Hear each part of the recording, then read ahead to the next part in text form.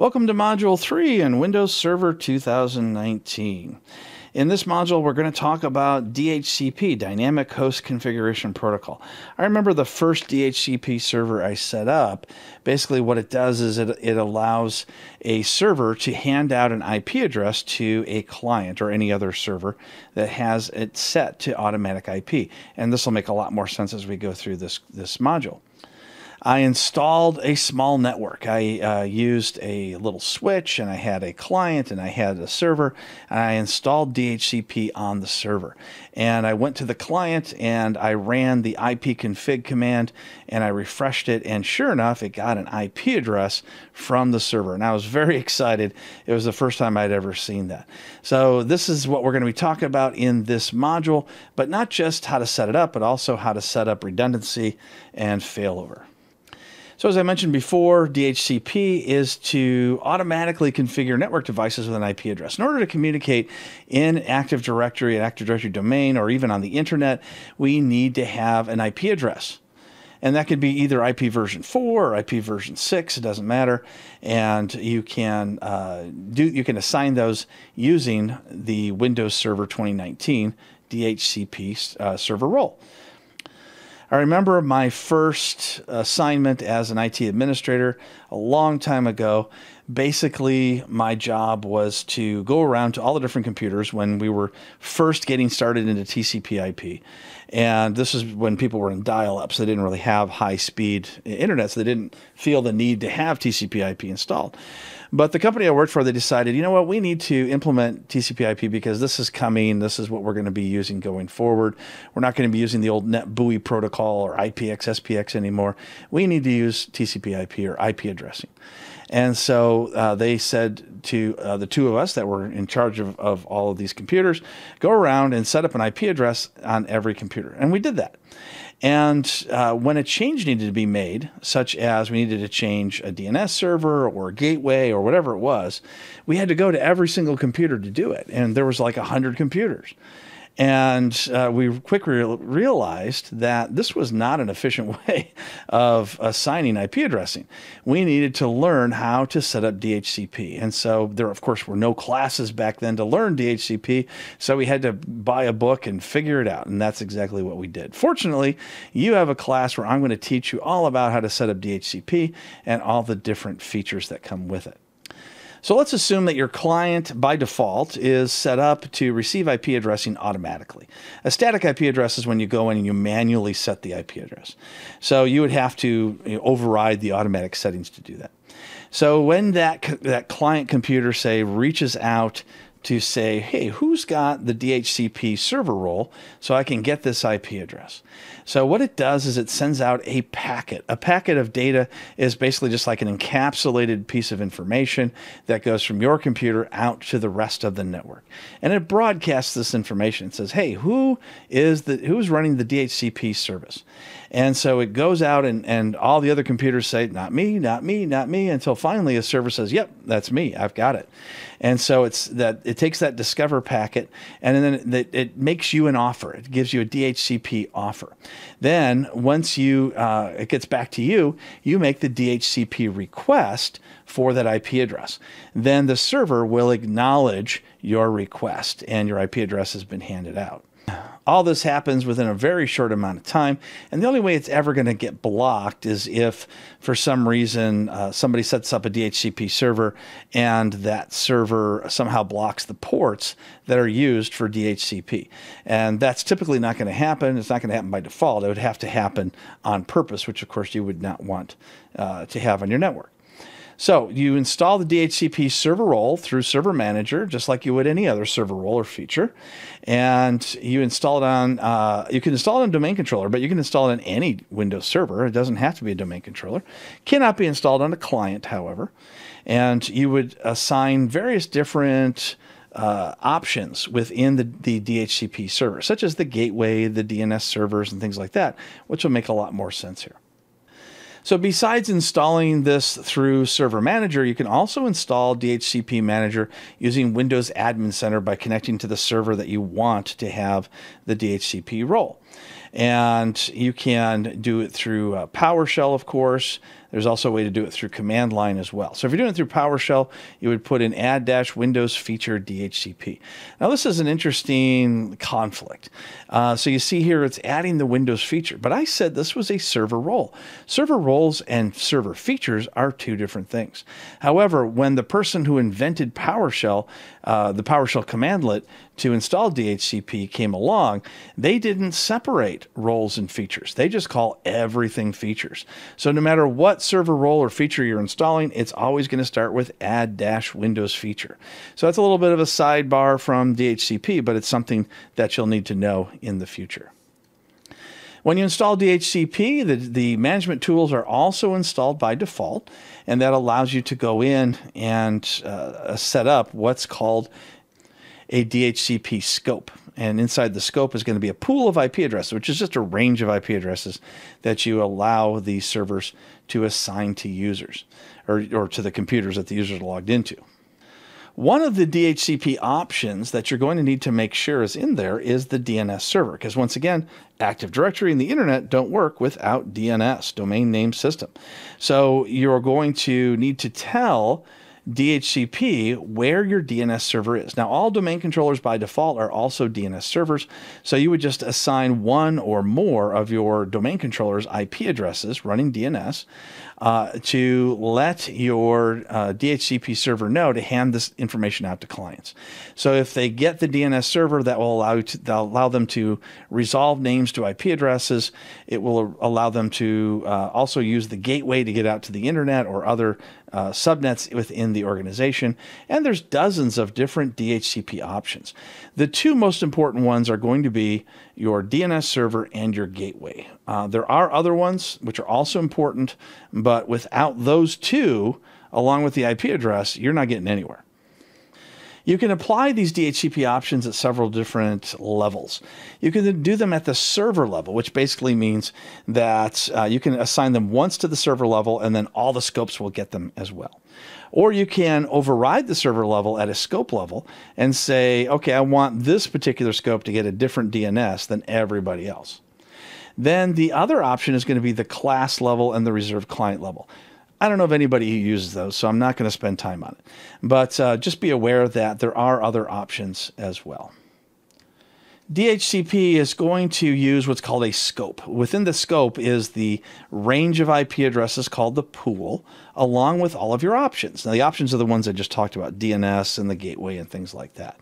So that scope is also going to include things like reservations and exclusions, which we'll also talk about. But let's take a look at the scope, for instance. So inside the scope is your pool, which is your range of IP addresses. So if you're on a 192.168.1.0 network, which is a /24, which means that the usable IP addresses are 1 through 254, then you can say, hey, you can get any IP address from 1 through 254 if you want. So the first device will get 1, the second device will get 2, etc. But what if you have static IP addresses on your network? Well, we're going to deal with that in a minute. So we also have this option called a reservation. And I typically would use reservations on network printers or other devices that always need to have the same IP address. Once again, if you assign static IP addresses to things like printers and you need to make a change, such as the DNS server, then you got to go to every single printer to change that DNS manually. You don't want to do that. So what you do is you create a reservation. So you say that printer number 1 on the first floor is always going to get 192.168.1.10. And so you can reserve that IP address for that printer using what's called their MAC address, Media Access Control Address. That's the physical address that's burned into every network interface card. It is a physical address that is in hexadecimal.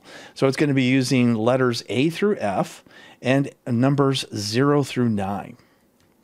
And you can get the MAC address simply by pinging the IP address of a device, and then it'll actually show up in the ping what their media access control address is when you type ARP space -A. And there's other ways to do it too. You can do a printout from the printer. It'll tell you its MAC address. You can look at various different pieces of information about the printer. It might show it there as well. And every device is going to have something like that that broadcasts its MAC address. So you take the MAC address and then you give it a reserved IP address to match. And then it will, every time that device reboots, it will always get the same IP address. So you can always find that printer. Every DHCP server needs to be authorized. Now, the first DHCP server you add in that's on a domain controller, if it is on a domain controller, is going to automatically be authorized to hand out IP addresses. If you assign DHCP to a non-domain controller, then you just have to right-click on that DHCP server and DHCP manager and choose Authorize, logged in as the administrator of the domain.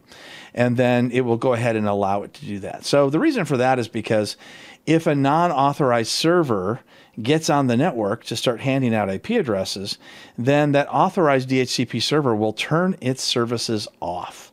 So that way you know that there's some sort of a rogue DHCP server on there. Now, I've been involved in many different rogue DHCP servers, and they've never been malicious. They've always been an accident. So, for instance, I had a company that made little devices, little network devices that had built-in DHCP servers. And every once in a while, an engineer would accidentally plug that into the network, and then it would shut off the DHCP authorized server, and then nobody could get access to any services because it was always a different subnet than the one we were working on. So I'd get a call saying, hey, nobody can get on the network. And then I would ask them to, check their IP address. And I go, oh, you've got a rogue DHCP server. That's not even the right subnet. I would drive over, we'd find it, we'd turn it off or unplug it. And then we would turn back on the DHCP services, and the authorized server would then again kick on. You must authorize DHCP server roles in Active Directory before it can give that address. And like I said, it's as simple as just right-clicking on it and telling it it's authorized, logged in as a domain administrator. Pretty simple, but it has to be done. Otherwise, it won't work. Now, if it's on a domain controller, it's going to work automatically. A standalone DHCP server is one that's running Windows Server, not a member of Active Directory Domain Services, and has the DHCP server role installed. I don't recommend this at all unless you don't have Active Directory anywhere on your network. If you have Active Directory in your network, use a server that's a member of the Active Directory domain. It's been joined to the domain. That's the one you want as a DHCP server. Otherwise, you won't get the same options that you would get with a domain if you're already using Active Directory domain. Now, you can add some redundancy and some high availability for DHCP. One of those ways is what's called DHCP clustering, and that's where you have more than one server, which we refer to then as a node, that's part of a cluster, and it uses shared storage. So that clustering will work when one server node goes offline, the other server node uses that shared storage, such as from a storage area network device, a box of hard drives, and it becomes the new DHCP server automatically. So that's one way of doing it. You can also use what's called split scopes, DHCP failover, and then we're going to talk about configuring that failover. All of this is going to be discussed within your book that you'll be using for this course. So go through all those different ways of managing DHCP, and you will definitely understand that a lot better. Now, DHCP uses TCP port 647 for failover. So if you ever can't failover properly, it could be that that port is being blocked. So you need to make sure that that's good to go. And you can see these other ports here as well. There are ports for TCP in, TCP out, managing DNS services, and other things. So let's talk about DNS. Domain name system is something that makes Active Directory work. It resolves names to IP addresses, as I mentioned before. And it does that using what's called zones. So for instance, Microsoft.com could be a zone. Contoso.com is a zone. WidgetLLC.internal, that's a zone. And inside those zones are records. So let's talk about that. The introduction here, we've got the most common use of DNS is resolving names such as DC1 to IP addresses, such as 192.168.0.10, for instance. And that's all because it's easier for you to remember a name than it is to remember an IP address that IP address might change on a regular basis. And so, for instance, if you go to google.com today and you go to google.com tomorrow, it may be a different IP address because a different server may be responding faster than the server you used the day before. And DNS is what will direct you to the fastest server. DNS comes in what's called a namespace. As I mentioned before, widgetllc.internal could be a zone, but it's also part of a namespace. So a fully qualified domain name would be dco1.widgetllc.internal because it includes the zone name, widgetllc.internal, and the host name of your server called dco1. Put it all together, that's a fully qualified domain name. So DNS works both privately in your Active Directory domain and also publicly. So if you're going to a website such as google.com, as I mentioned before, then you're using the public DNS for that. And who assigns all those things? Well, that's the Internet Corporation for Assigned Names and Numbers, or ICANN. Used to be managed by the U.S. government, Department of Defense, but we gave that up once the Internet became an international type of thing, and we wanted to better humanity for it. DNS servers can be both public and private. It could be on your domain controller, it could be on a standalone server, and it could be, of course, out on the internet as well. So you need to have a public DNS server, even at home, to get out to the internet to get to various different websites or applications on your phone. So Windows client can send a DNS request to resolve a DC1 computer, and then it comes back with the proper IP address and takes you to that site. A resolver is a client, such as a Windows client. So DNS resolver is going to be the one that requires the resolution of a name to an IP address.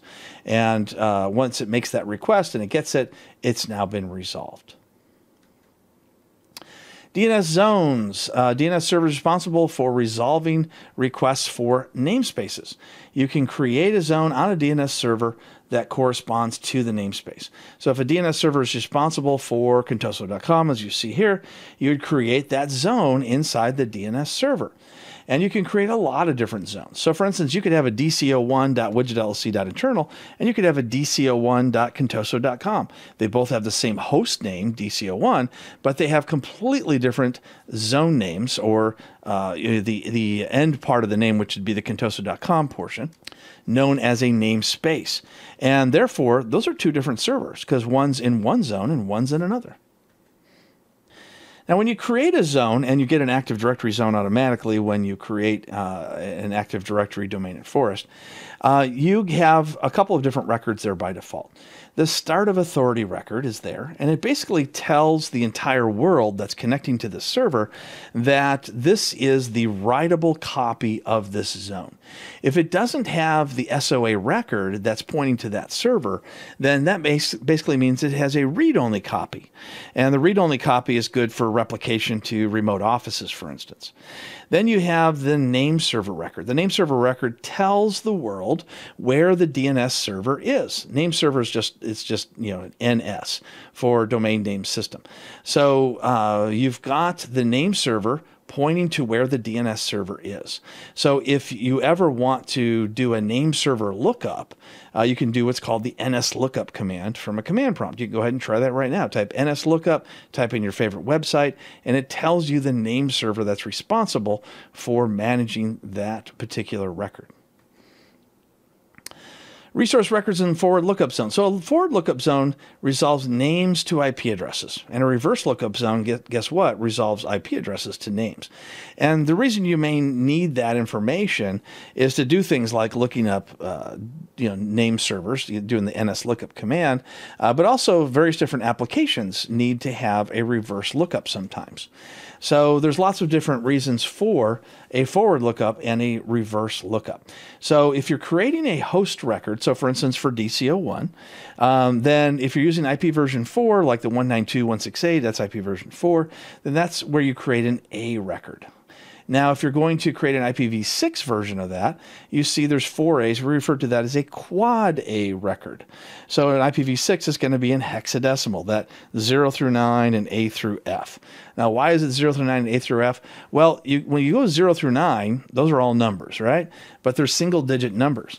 Well, that ends at 9. When you go to 10, now you have double-digit numbers, and that can confuse an IP address, because you don't know if that's a 1 and a 0 separate or if that's a 10.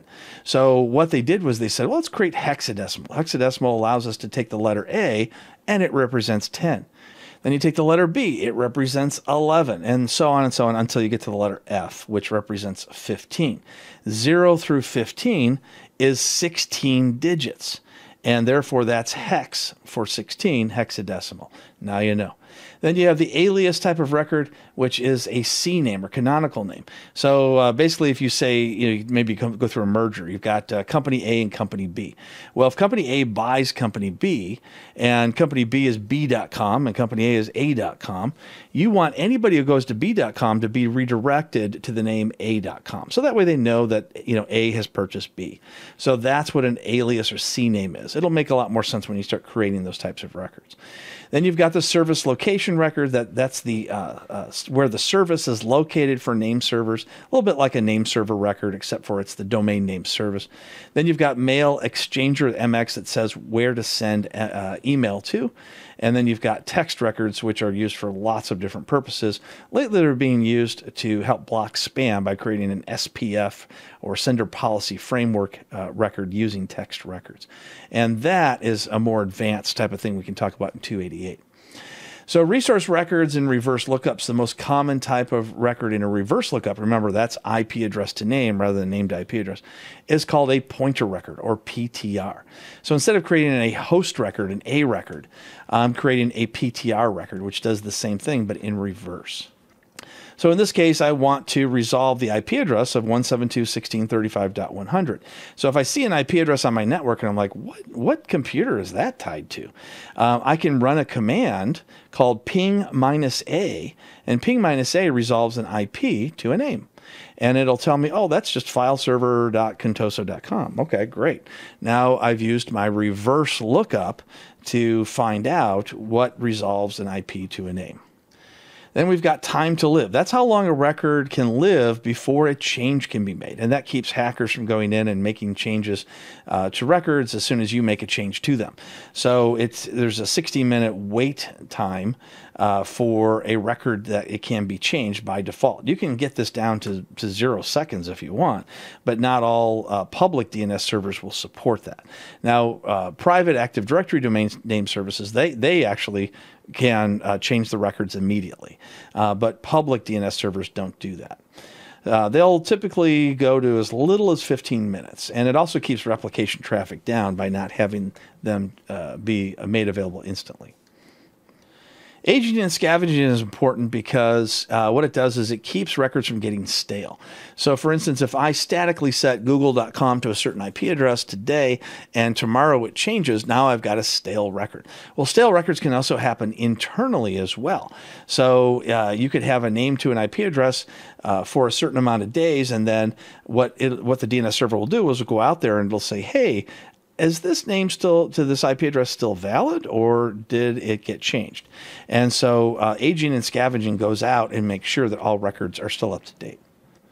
You can manually create an A record or any other type of record that you'd like, or you can just let automatic or dynamic creation happen. So when a computer joins a domain, a DNS record, an A record automatically gets created in the zone in Active Directory. So if your computer is called Client 01, you join the domain. Next thing you know, you go into DNS Manager, and you're going to see a record for Client 01 pointing to whatever its IP address is. And if that IP address changes, then it will dynamically change as well. Static records will not change, however. The DNS zone has what's called secure dynamic updates. So you can restrict the zone to only allow secure dynamic updates, which will allow you to make sure that no dynamic updates happen from, say, non-Windows devices in an unsecure manner. DNS forwarding is going to forward a request off to somebody else.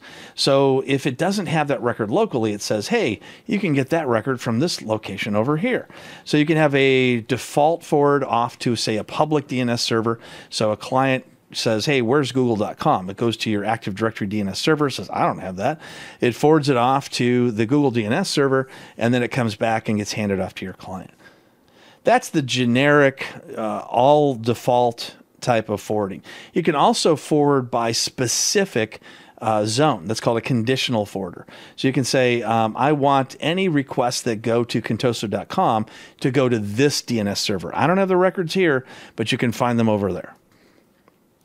So you can configure DNS zones by just right-clicking and adding more zones. Then you can go in and add or delete specific records within DNS, or just allow dynamic updates to do it for you if that's good for you.